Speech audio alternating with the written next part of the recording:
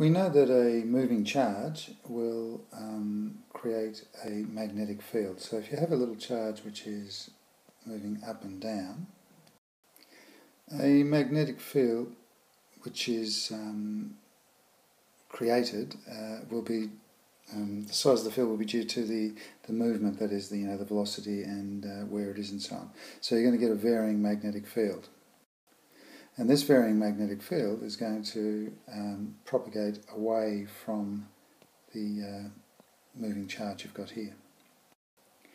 And we also know that if ever you have a varying magnetic field, it will induce an electric field, and that the electric field and the magnetic field are always mutually perpendicular to each other.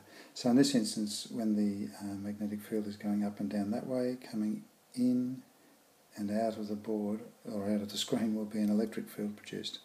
Now you've got to realise that this is drawn in 2 dimensions. This whole thing's happening in 3 dimensions, and as this thing vibrates up and down, the varying electric and magnetic fields radiate out away from it.